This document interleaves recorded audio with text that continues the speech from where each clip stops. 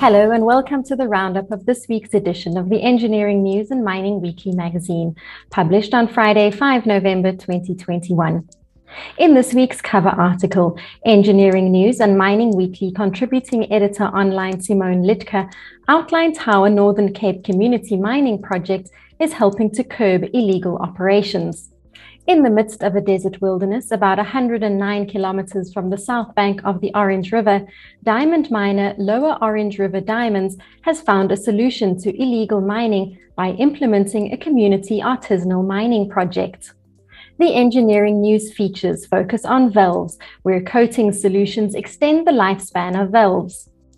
Energy efficiency and management, where a mobile electric air compressor is suitable for niche markets. And bearings and bushes, where an updated precision bearings testing system is now available. The Mining Weekly features focus on health and safety, where partnerships are crucial to perfecting proximity detection. And oil and gas in Africa, where hope floats for Mozambique LNG projects. This week's business leader is Clinton Holcroft, CEO of Serco Industries. And as this week's cartoon shows, South African consumers are stuck in the middle of an energy crunch, with load shedding to the left and surging fuel prices to the right.